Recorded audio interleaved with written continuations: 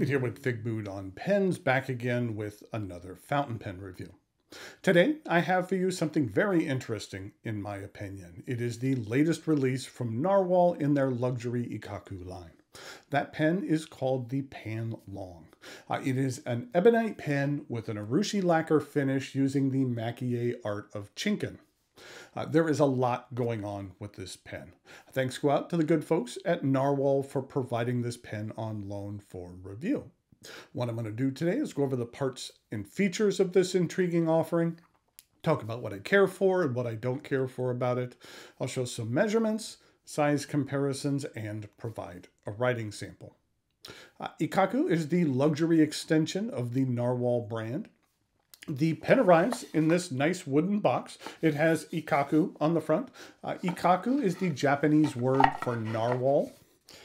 Inside there is a warranty card, and then we have the pen.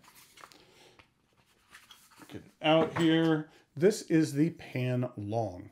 Pan-Long translates from Chinese to mean coiling dragon, which is appropriate since the design on this pen is a coiling dragon. Pan-Long is an aquatic dragon often found in Asian mythology. In this image, the dragon can be seen having a front leg touching the water and a back leg reaching up to the clouds. It's tough to get a look at the full image here, so during the size comparisons, I'll give you a closer look at the overall design. As I mentioned, this pen is made from ebonite with urushi lacquer and the maquillé art chinkin technique. And that is a technique where very talented artisans use sharp tools to carve out a design in the pen. Think of it like a tattoo. The artist has a template that then gets applied to the exterior of the pen, and then they follow the design that way. That way they can replicate the patterning rather than needing to basically freehand everything from memory on each pen. It's a fascinating technique, and there is no room for error. Once you carve, there's no going back. And then once the design has been carved, then it is filled with either gold leaf or gold powder. I believe in the case of this pen, both the gold and silver portions are filled with gold and silver powder. These are some microscopic pictures of the intricate lines and dots that are carved into the pen.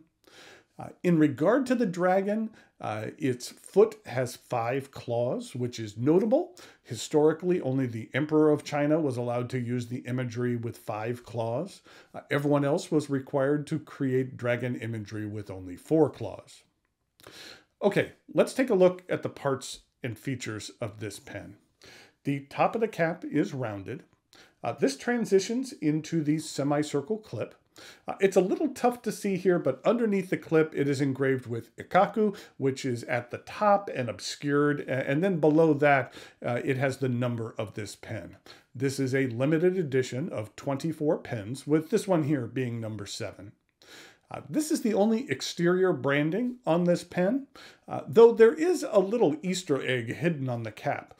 Over here on the left-hand side of the clip, there is a little stylized narwhal, which is the company's logo. Now, the narwhal is floating up here in the silver clouds. Maybe the image could have been at the bottom of the barrel where the sea is. Now, here's a microscope shot of the narwhal. It's difficult to see with the reflective silver powder to get a crisp picture, but you can see how the lines aren't quite perfect on the right-hand side, which isn't a negative. It just indicates to me that this is something which was made by hand. It wasn't a machine that just didn't perfectly laser engrave everything here. A human had to painstakingly carve everything you see. And it helps remind me that an artisan was involved. In addition, up in the upper left-hand corner, if you look closely, you can see the brushstrokes of the applied urushi. The cap is straight. At the end, there is a medium-sized step down to the barrel. Like the cap, the barrel is straight. And also like the cap, it comes to a rounded end. The cap twists off with 2 full rotations, and underneath we have a number 6 14-karat gold nib. I do like the stamping here with the stylized narwhal logo dancing between the waves on either side of the nib. I think it looks really clever. This nib is available in both fine and medium. And here's a look at the plastic feed. The section begins with a flare and angles up only slightly before reaching the threads and a small step up to the remainder of the barrel. This pen is comfortable in the hand. It is fairly light, and the pen is plenty long enough to use unposted. The cap is not designed to post. Even if it was designed to post, I wouldn't feel comfortable posting on top of the chinkin design. This is a cartridge converter pen. It accepts standard international cartridges, and a converter is provided. With the one-piece ebonite construction of this barrel, eyedropping in theory is possible, but I'm not sure it would be wise. I'm uncertain how the exterior treatment of this pen would react if it was really exposed to a significant amount of ink, if you should have an accident while you're inking up the pen with an eyedropper. It might be perfectly safe, but I personally would not risk it. The Ikkaku Pan-Long is available through several large retailers. As I previously mentioned, this is a limited edition of only 24 units, so there's not going to be tons of stock everywhere. But as you could deduce, this is a luxury pen, and it comes with a luxury price. It retails for $1,888.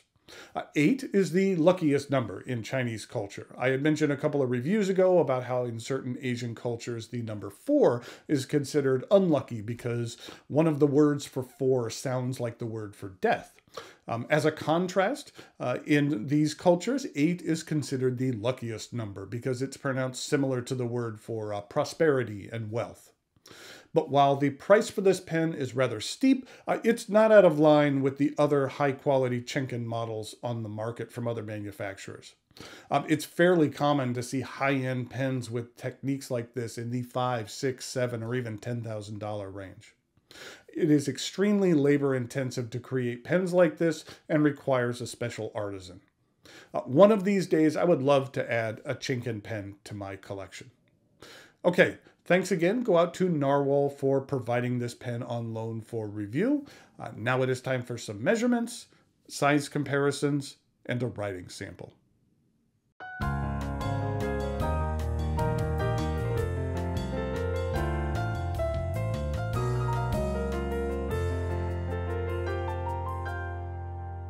Here we go with some size comparisons for the Ikkaku Pan-Long. I just wanted to give you another closer look at that since, it was tough to get an overall look. So we have the dragon here. There is his head. There we go. We can get a good look at his head there.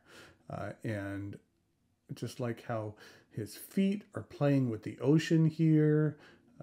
And there are the 5 claws. And then there is even a fireball up here, and he is playing in the clouds, where the clouds are up here at the top. It's a real nice piece of work.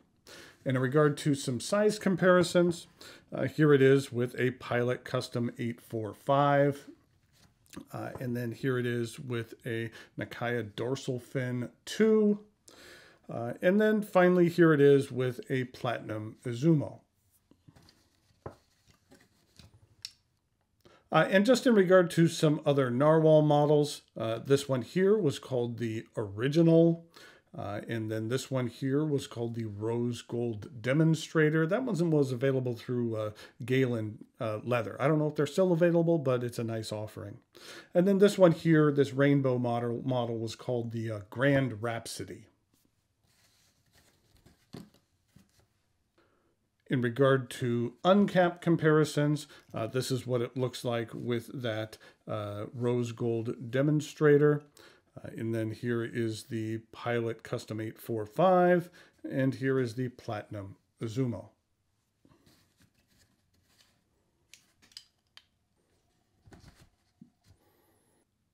So here we have the writing sample for the Narwhal Ikkaku, and this is the Pan-Long, and this is a medium 14 karat gold nib, and the ink I'm using here today is Narwhal's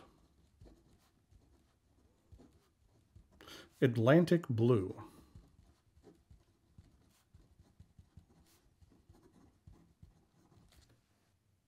You know what? Sorry, this is actually a fine. I thought it felt a little finer than a medium. But this is what the ink looks like. It's kind of a nice dusty blue gray. I'd call it like a blue gray more than a gray blue. It looks very similar to Monteverde's iced cookie. And then here it is with Ferris Wheel Press's bluegrass velvet. This is what the bottle looks like. It's just a 20 milliliter bottle, but Narwhal has some decent inks. They have a couple of varieties that they offer. And in regard to the rest of the writing sample,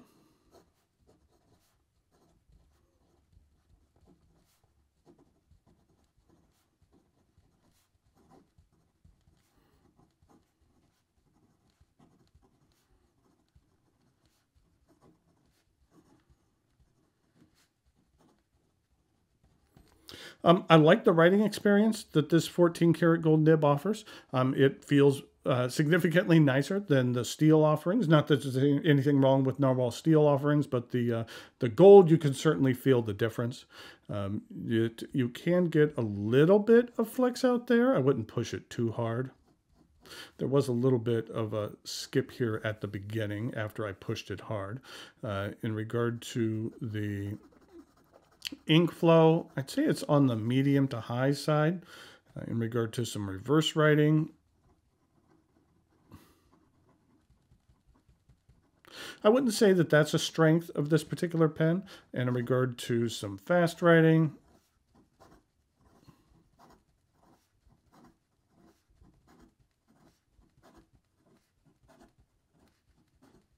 the feed keeps up very well.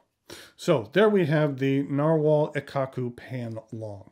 As I mentioned, I've been fascinated by this technique that's used. I've seen it on several different pens. And one of these years, I would certainly love to add a chinkin technique pen to my collection. So thanks go out to Narwhal for letting me take a look at this pen and play with it for a little while. And that if you'd care to take a look at it, check it out further. Like I had mentioned before, it's available on a couple of different retailers' sites, mostly the prominent ones. So until next time, thanks for watching, and I'll talk to you later.